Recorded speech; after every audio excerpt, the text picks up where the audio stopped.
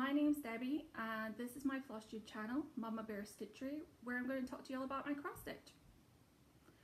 A little about me, since this is my first video.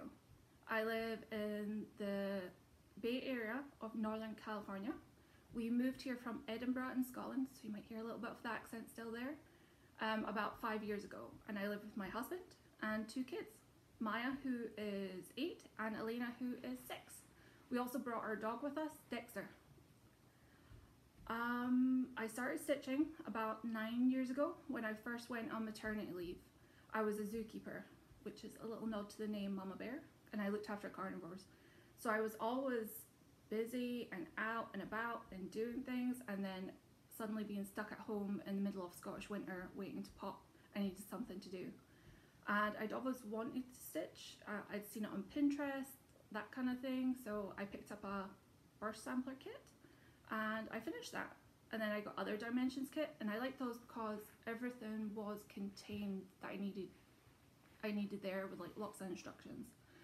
So I worked my way through those and also picked up some of the British cross stitch magazines, which had little cover kits to do, and done some projects there.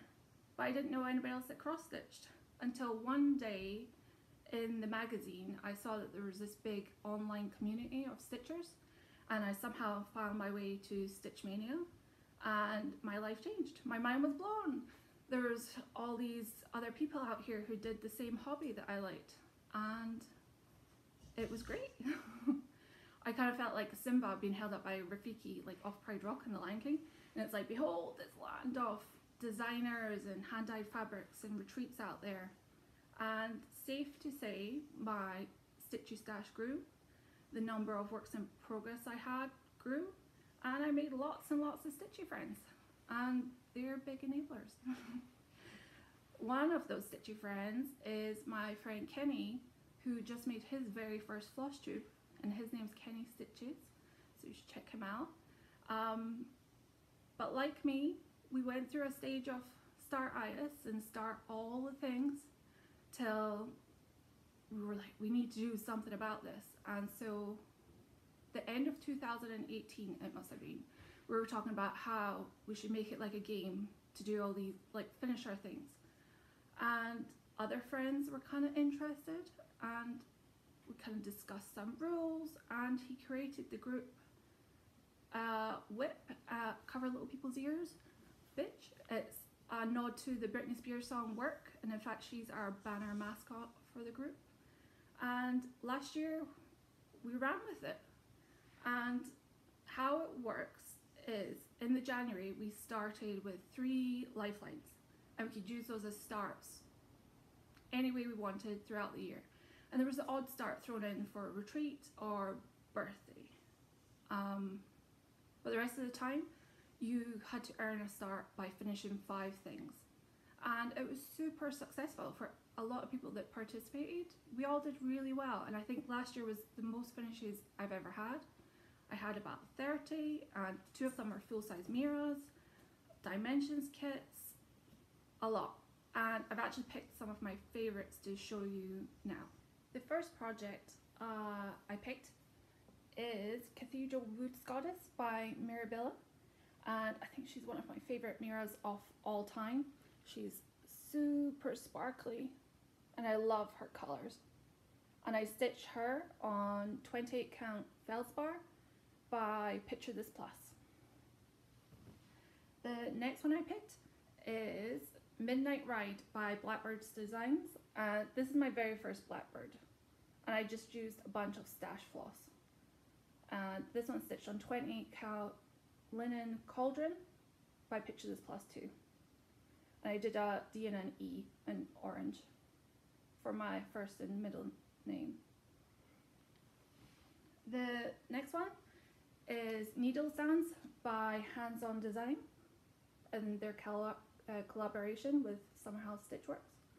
And I used all the kit floss, but I did change out the fabrics. I did not like the witch out fabric that it came with, and this is actually 32 count Lugana Witching Hour by Under the Sea Fabrics, and it's a beautiful blue colour.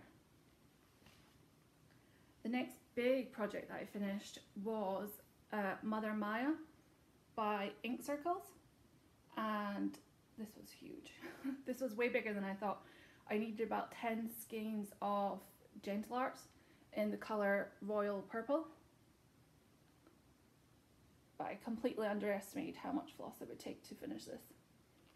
And this one's stitched on 32 count Sampler Gold by Colour and Cotton. This one, now I don't like pumpkin spice, so I love this pattern by the Witchy Stitcher. It's called PSL They're Here, and I stitched this on 28 count Murano in the colour Nebula by Crafty Kitten. And that's that one. And her patterns are available on Etsy. The last one I picked to show, and this was a really recent finish, is Electra by Nora Corbett. And she is stitched on 32 count opal linen in Looking Glass from Under the Sea Fabrics. I love her. She's super blingy too. So since our WIP group was super successful in 2019, we've continued with it into 2020. And I'm just going to show you a quick little cross section of some of my WIPs, not all 94, but hopefully it'll give you a good example of the kind of projects I'm going to be working on this year. The first one that I hope to get back to soon is Halloween at Hawkhorn Hollow by Carriage House Samplings. This one's big. And I'm stitching this on 40 count Hocus Pocus by Hand Dyed Fabrics by Stephanie. The next is I'm participating in a lot of the full coverage Fernatics challenges, and I'm using this project Under the Flowers by Marine Loop, charted by Pain Free Crafts. I'm using this for my 20 in 2020 challenge and for stitching the national parks, and I've just started page 2. But I love the colours on this one. The next one, which is nearly a finish, is Sweet Bears by Soda Stitch, and this is beautiful bright colours, and I'm on the last tier. I'm like almost there. I think I just need to take 2 weeks and finish that off. Another one is Red Mermaid. It's a kit by RTO, and this one's lovely, but it's got lots of blends in it. And that's her.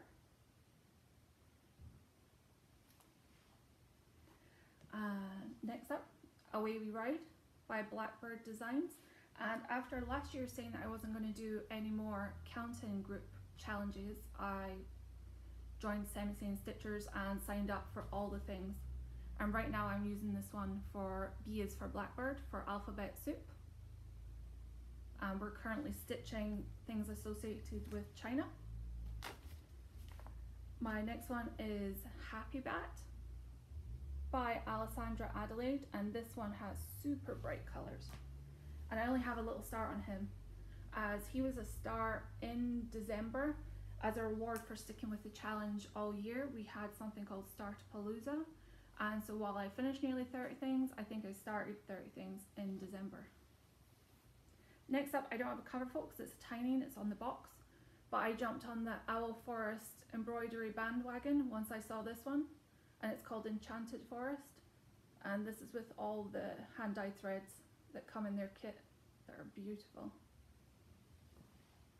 And last up, we have Witch's Night Owl by Blackberry Lane. And this one is deceptively massive. And I'm stitching this one over 1 on 28 count opal Bahama Mama from Under the Sea Fabrics. But this one's like super bright. Oh, that's colour there. That's probably more accurate there. So that's it for today. Next time I think I'll come back and do a full WIP parade and insert some cover pictures so we can do it a lot more smoothly. But if that's something you're interested in, please like and subscribe, or if Flosstube's not your thing, you can follow along at Mama Bear Stitchery on Instagram, and that will be linked below. But hopefully I can manage to upload this, and I'm happy stitching, and I'll see you next time.